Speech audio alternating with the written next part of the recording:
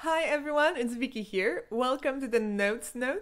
Today we're looking at a very useful bound note. It might seem easy, but let's check if you really know how to use it. So here I'm using Houdini version 19.5, but the same thing will work in previous versions as well, and I'm using the built desktop type. Let's start by dropping down test geometry crack. Let's dive in and create the bound note. Let's plug it in and display it. So now you can see the bound node created a bounding box for our crack geometry. And the bounding box is the smallest cuboid or a box that can fit in our geometry. So as I scroll the timeline, you can see the box changes as well. And this is because our geometry is animated. So it changes the area it occupies. So let's go to the bound node and look at the settings. The first one we have is group. So we can choose from the groups on our geometry that we want to include for the bound box. So for example, I can just use the head and have a bounding box just for that head. So if I template crack, now you can see we have a bounding box around his head. The next option is keep original, and this is what I just tried to do. So I template the crack geometry, but instead of doing that, I can just keep original, and now I can see both crack and the bounding box.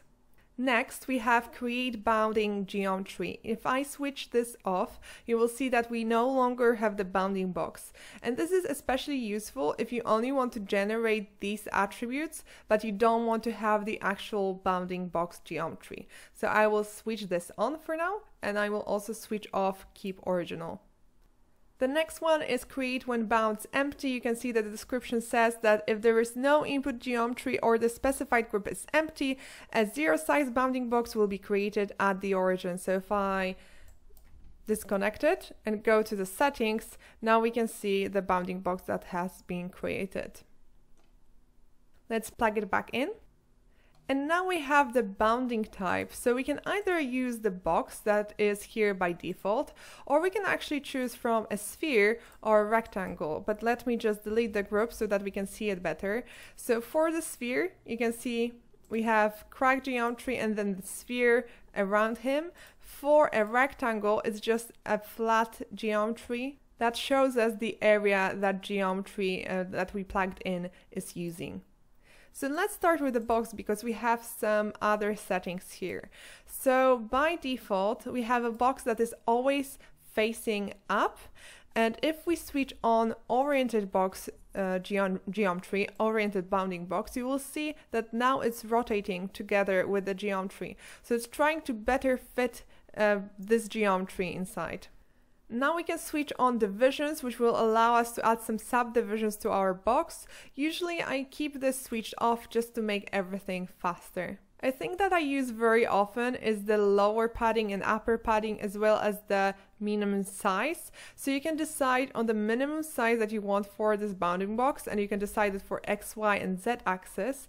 You can also add some padding to each side. So let's say you're running a simulation and you want to have 1 meter each side for your bounding box for the simulation. This is where you can set it. So what I usually do is copy parameter from lower padding X and paste it over here, and in all these 3 values as well.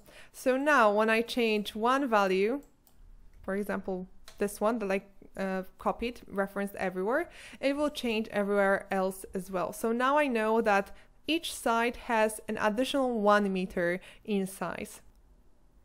Okay, let's change it back to 0. And let's have a look at 3 remaining options. So I can switch on these options to create additional attributes. For example, the bounds group. So now if I create a delete node, in that delete node, I will see bounds group, which I can remove. So let's switch keep original. So now I have the bounding box and our geometry. So now if I go to delete, it deletes the bounding box, or I can reverse it. Now I keep the bounding box, remove everything else. We can also export the XForm attribute, which gives us the transform information of that bounding box. And we also have the rad attribute, which describes the extent of the bounding box shape. So let's now switch to a sphere and see what options we have here. So I can change orientation of that sphere. So the axis that it's facing, I can switch on accurate bounds. So now it will be a bit slower, but it will try to fit that geometry more precisely. I can change the minimum radius, so the same as in the box. So for the box, we could change the minimum size. For the sphere, we have the minimum radius, and I can also change the padding, so exactly the same. And finally, let's have a look at the rectangle. So I can again switch on oriented bounding rectangle. So this time it will rotate with the geometry, but I will switch this off. I can change the distance. So how high I want this rectangle to be. I can change the direction. And I also have lower padding. And also I can transform it a bit if I need to. So you can see it's very similar to the bounding box, but this time we have a flat geometry, flat grid. Great, so here's the bound node for you, but I also have some bonus information. So you can also use a box node to do exactly the same. So you can see the box node has this input at the top, so I can plug in my geometry there, and now when I display it, you can see it does exactly the same thing as our bounding box. I can also adjust the axis divisions. I can also adjust the size of this bounding box if I drop down transform node after. And I can also do the same thing with a sphere. So if I drop down a sphere, again, you can see it has an additional input. If I plug it in, you can see the sphere acts as a bounding sphere for our geometry. So now you have three options. You can use bound, you can use sphere, you can use box. I hope you enjoyed it, and I'll see you in the next one.